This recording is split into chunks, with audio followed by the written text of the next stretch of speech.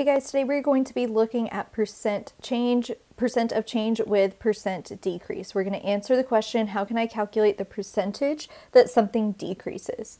So percent of change is what we're going to be calculating. It describes the change over time, either by an increase or a decrease or discount.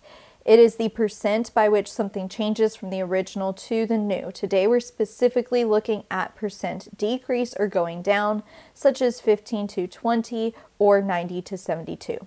So to calculate a percent decrease, you will determine the original and the new. And then you want to find the change between the original and the new by subtracting.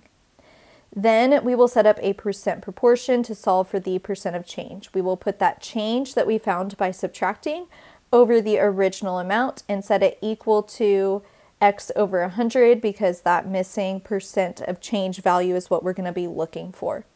So let's look at number 1. It says a hat is marked down from $35 to $28.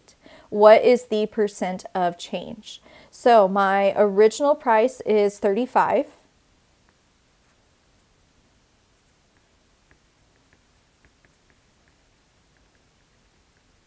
Original was 35 and then it changed to 28. So to find the change, I will do 35 minus 28, which is 7. So now I have my original and I have my change. So I can set up the proportion of 7 over 35 equals, I don't know how much, out of 100. And now I'm going to solve this proportion to determine the percent decrease. The first thing I'm going to do is simplify this fraction. Both of these numbers are divisible by 7. And then my new ratio is 1 out of 5 equals x out of 100. And now I'm going to cross multiply to solve. 1 times 100 is 100. And 5 times x is 5x. And then I divide by 5. And I get that 20 equals x. So that means that there is a 20% decrease in the price of the hat. Okay, let's look at number 2. Jonathan was making $16 an hour at his job. He changed jobs and makes $14 an hour at his new job. What is the percent of change? So the original that he was making was $16 an hour. And then he changed jobs and now he's making $14 an hour. So to find the change, I'll do 16 minus 14, which is 2. So now I have the original and the change, so I can set up my percent proportion. 2 out of 16 equals some percent out of 100. And now I'm going to solve this. The first thing I'm going to do is divide both of the numbers in this first ratio by 2 to simplify, and I get 1 out of 8 equals x over 100.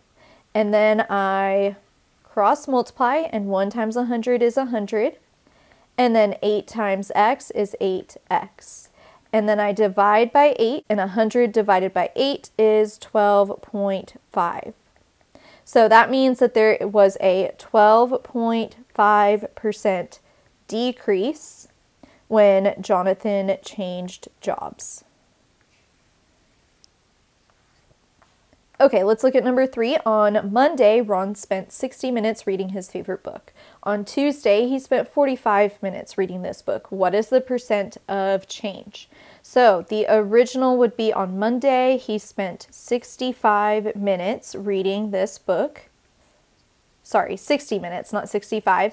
And then on Tuesday, he spent 45 minutes reading the book. So to find the change, I would do 60 minus 45, which is 15.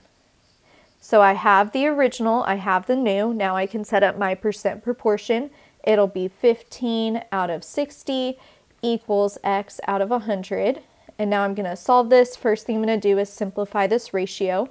Both of the numbers are divisible by 15. And that fraction simplifies to 1 out of 4 equals x out of 100. Okay, now I'm going to cross multiply to solve.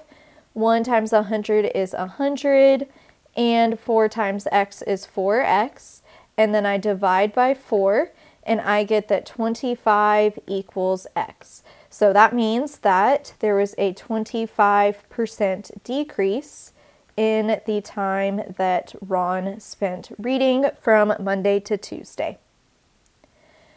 Okay, let's look at number 4. Chuck's used car lot sold 200 cars last month. This month, they will only sell 125 cars. What is the percent decrease from last month to this month? So the original was how many cars he sold last month, which was 200. And then we want to find the change from 200 to the 125 they sold this month, which is 75.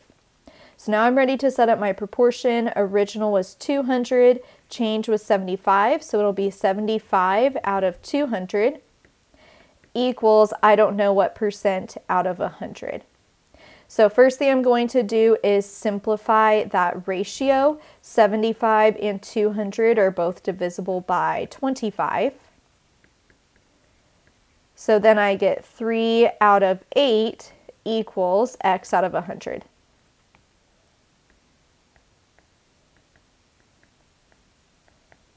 And now I'm going to cross multiply.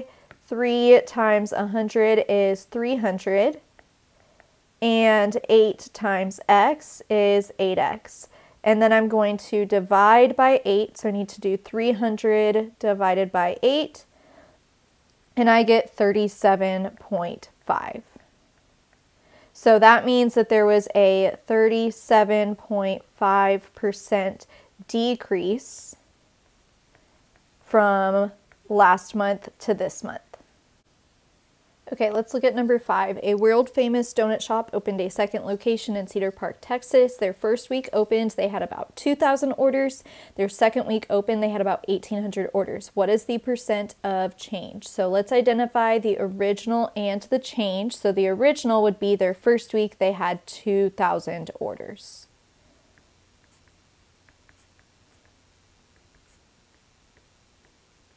And then to find the change, I will take that 2,000 and subtract the 1,800 from it, which is 200. So now I have my original and my change.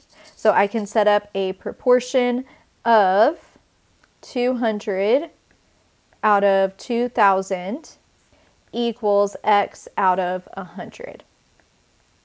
And 200 and 2,000 are both divisible by 200. So this simplifies to 1 out of 10 equals x out of 100. And now I'm going to cross multiply. 1 times 100 is 100, and 10 times x is 10x. And then I divide by 10. And I get that 10 equals x. So that means that they saw a 10% decrease from the first week to the second week. Okay, let's look at number 6. It says Lily buys a healthier version of her favorite chocolate chip cookie dough ice cream. The original ice cream she usually buys has 16 grams of sugar, while the healthier brand has 8 grams of sugar. What is the percent of change? So her original ice cream has 16 grams of sugar in it. And let's find the change by doing the original, which was 16, minus the 8, which is what her new ice cream has. And we get 8. So now I can set up my percent proportion. The original was 16, the change was 8. So it'll be 8 over 16 equals x over 100. I'm going to simplify this ratio. 8 over 16 simplifies to 1 over 2. And now I can cross multiply to solve. 1 times 100 is 100.